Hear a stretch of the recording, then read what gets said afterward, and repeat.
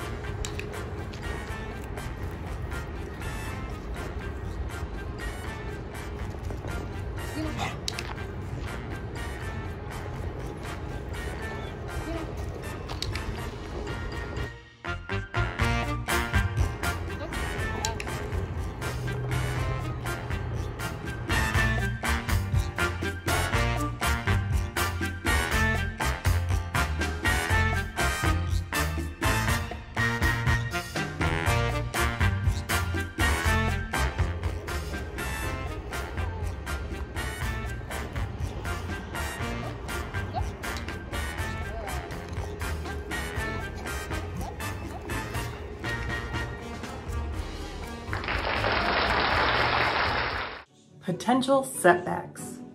If your dog has little to no interest in the reward you're using, it's not going to work. Find what really piques their interest by experimenting with different things. Asking too much too soon. Notice how I don't ask Clarity to do anything for the chicken while dogs are barking at her over there? No sit, stay, or look at me. It just fell from the sky, and it was enough to drag her attention away from the spazzy dogs while she was pretty close to falling over threshold. Realistically speaking, reactivity is not going to be curbed in a day, so you should still expect to experience it. Fortunately, there are some wonderful tools that will give you more control while keeping walks pleasant for both of you. Do not underestimate the power of a solid harness. You need a front clip harness and a martingale collar, or a gentle leader and a martingale collar.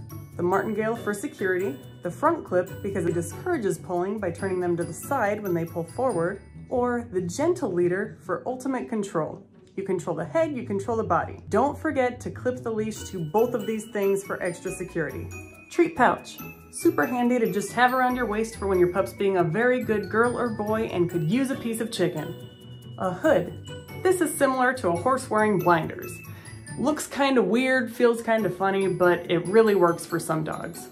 A muzzle. If you're worried your dog might feel insecure enough to act out when approached by a person or a dog, why not have one? A leash.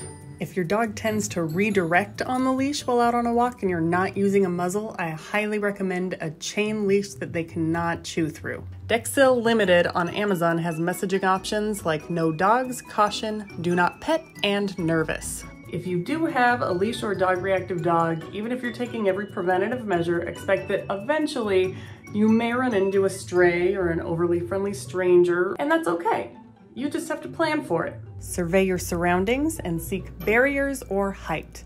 This could be a fenced front yard or a parked vehicle. I know people that have put their dog in a neighbor's trash can to avoid an altercation, and people who have jumped into the back of a stranger's pickup. If it's an emergency, you'll probably be forgiven for your lack of social etiquette. Scatter treats.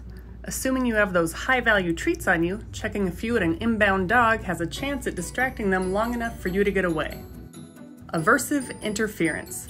Citronella spray is a safe but powerful deterrent to carry with you. Air horns are an effective deterrent as well, but they are loud, and if your dog is reactive already, you will probably want to look at other options first. Only use this in a serious emergency. While you're working on this, expect to get frustrated, expect to have setbacks, and expect it to take time. But it is absolutely doable, and after a little bit of practice, you might even find that it's kind of fun.